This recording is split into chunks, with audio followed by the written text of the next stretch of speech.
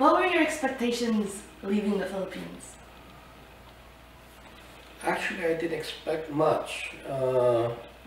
In fact, I have no intention of leaving the Philippines. Why not? My youngest brother and myself were the last ones to leave the Philippines. Everybody has gone up here. And for myself, I didn't want to leave the Philippines. In fact, I told my college sweetheart that I'd rather stay with you. You know, anyway, we're happy here together. So I wasn't expecting much here in America. It wasn't something you were going towards. No, not really. Not me. I'm the kind of person that I'm happy with where I am, with what I have. And in the Philippines, we were not poor, but we were not rich either. But we made it, you know, okay. So I was happy with that. Upon leaving, all your siblings were here already? Yeah, they were all here. So your parents' reaction towards you coming here with them, what was the reaction? Well, they were glad because, you know, we were a very close family, and mom and dad always were looking after us. When we got separated, we were like,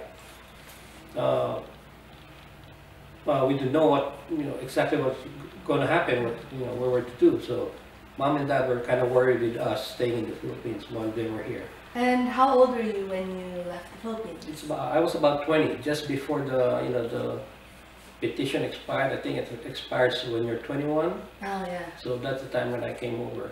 What were your motives leaving the Philippines?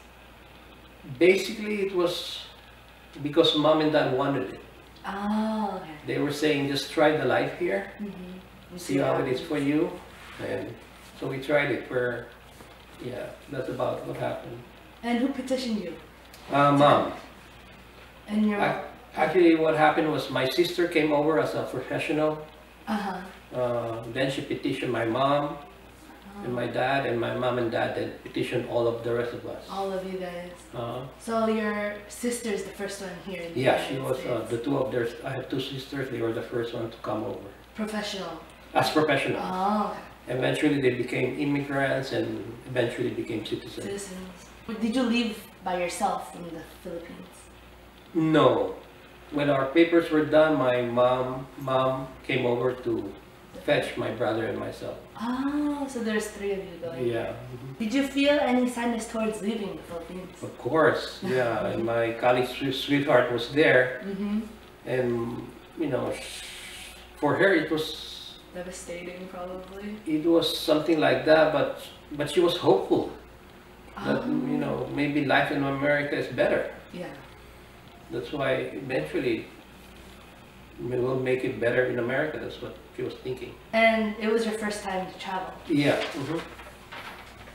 Yeah, it was my first time to travel. In fact, in the airplane, when they were serving food, I didn't want to take any food. I didn't want to spend money. I didn't know it was free. That's true. And so, when my mom said, "No, you get the food, it's free," so I took the food.